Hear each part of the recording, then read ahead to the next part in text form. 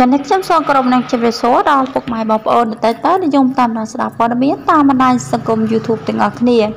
ថ្ងៃនេះដែរខ្ញុំបានលើកយកព័ត៌មានថ្មីមួយទៀតហើយយកមកចែកជូនពុកម៉ែបងប្អូននិងប្រិយមិត្តទាំងអស់គ្នាបានដឹងដែលមានចំណងជើងថាសោកស្ដាយចាស់ស្វាមីពេជ្រសូលីកាបង្ហាញអារម្មណ៍ខកចិត្តក្រោយមានភាពច្របូកច្របល់ចាតើមុននឹងឈានចូលដល់ព័ត៌មានសូមពុកម៉ែបងប្អូនមេត្តាចុច Like Share Subscribe និងសញ្ញារូបកណ្ដឹងដើម្បីទទួលបានព័ត៌មានថ្មីជារៀងរាល់ថ្ងៃចា៎ក្រោយពីមានភាពច្របូកច្របល់ក្នុងគ្រួសារជួបទុកនឹងមានការបន្តុចបង្អាក់ចា៎ពីសំណាក់មហាជនមួយចំនួនរឿងក្តីម្ដាយក្មេកខ្លាចជាឃាតករសម្លាប់ចា៎គូស្នេហ៍យ៉ាងព្រៃផ្សាយព្រោះរឿងប្រច័ណ្ឌពេលនេះស្វាមីតារាចម្រៀងពេជ្រសូលីកាក៏បានបង្ហាញអារម្មណ៍ខកចិត្តយ៉ាងខ្លាំងព្រោះក្តីសុបិនចង់អង្គុយមើលមេឃស្រស់ស្អាតនៅកម្ពុជាដែលជាកន្លែងសន្តិភាព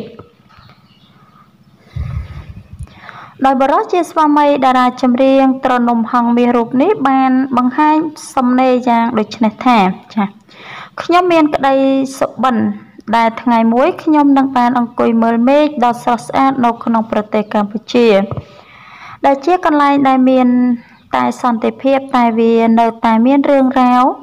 និងភាពច្របូកច្របល់វាជាកន្លែងដែលបានរីកដុះដាលទៅជាចង្កោមមួយក្នុងសិល្បៈខ្មែរតែមួយគត់ដែលនិយាយពីយើងសពថ្ងៃនេះហើយនេះជាអ្វីដែលខ្ញុំបានឃើញខ្ញុំសង្ឃឹមថាយើងនឹងចែកចាយរឿងរ៉ាវណាមួយដែលល្អសម្រាប់ព្រះរាជាណាចក្រដ៏អស្ចារ្យរបស់ប្រទេសកម្ពុជាចា៎តែសម្រាប់ពេលនេះខ្ញុំមានការសោកស្ដាយដែលមានផ្នែកព័ត៌មានខ្លះមិនបានផ្ដោតទៅលើខ្លឹមសារនៃអត្ថបទនិងរាយការណ៍នៅអ្វីដែលមិនមែនជាការពិតហើយមិនបានធ្វើការជ្រាវជ្រាវ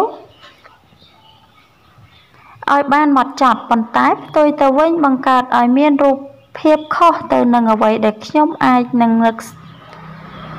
ស្មានដល់បែរជាបង្កើតឲ្យមានការជ្រួលច្របល់ទៅវិញ